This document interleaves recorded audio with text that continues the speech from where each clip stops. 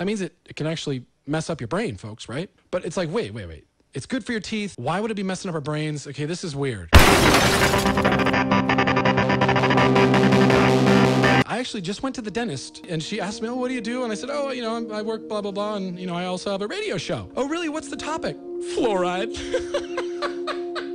And she was like, oh, yeah, I totally get it. I'm like, hey, look, one of our friends actually, the dentist gave him fluoride pills. And she's like, what?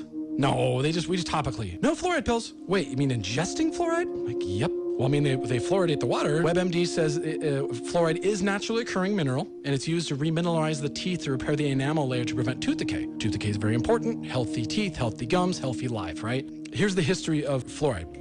It was back in 1909 where Dr. Frederick McKay went to Colorado Springs and he found scores and scores of people who had these gnarly, brown, spotted teeth. He literally said it looked like chocolate. What he also found was that their teeth enamel was like extremely hard. Their teeth look horrible, but they're like impervious. I mean, they're like bulletproof vests. We had a guy come out from, I believe it was Europe, a Dr. Black, and they found with people, they called it the brown stain condition. After studies and studies, they found it was because there was so much natural occurring fluoride. They actually had fluorosis, so they had way too much fluoride. But their enamel was hard. But back in 1948, they actually started a 15-year study of 30,000 school children in Grand Rapids, right, Michigan, where they actually fluoridated the water and found 60% drop in tooth decay. That's profound. I mean, that's proof right there. CDC.gov says that water fluoridation is cost-effective because it saves money for families and the healthcare system. What are the side effects? EPA actually lists fluoride as a chemical with substantial evidence of developmental neurotoxicity. That means it can actually mess up your brain, folks, right? But it's like, wait.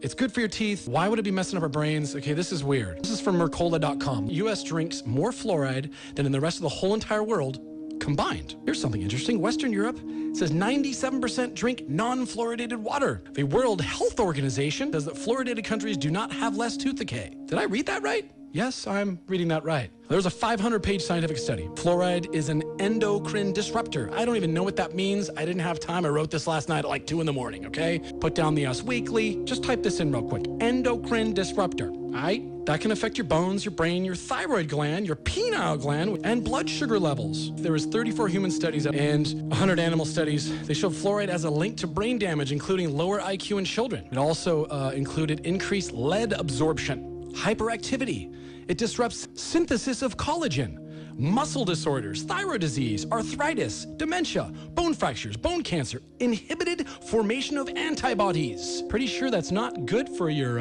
immune system. Oh, drink up. Genetic damage and cell death, increased tumor and cancer rate, disrupted immune system, and always lovely damaged sperm and increased infertility. Well, why not? Too many people, right? So I started digging into what is actually dumped into all these water places. They actually add fluorosilicic acid. So it's not the natural stuff that the people from Colorado Springs got and made their teeth turn gnarly brown and made them all super hard. It's actually fluorosilicic acid, which is captured in air pollution control devices of the phosphate fertilizer industry.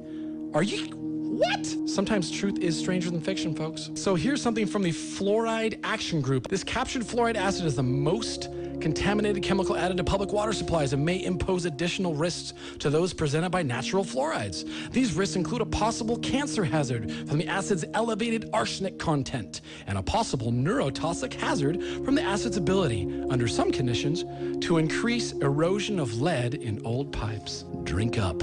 Fluoride is added to 72% of the nation's water supplies. It's affecting the drinking water of 62% of Americans. Topical makes sense. Ingesting it? I don't know. The fluorosilicic acid doesn't sound like so much fun, does it? Don't question it. Just drink up, shall we? And hey, this next segment is actually brought to you by the same makers of Zymborta. It's new fluoridated water that you can get bottled for your kids. And it comes in these handy dandy fun 8-ounce sizes. So you can get as much as you want for as long as you want. Don't worry about the dosage.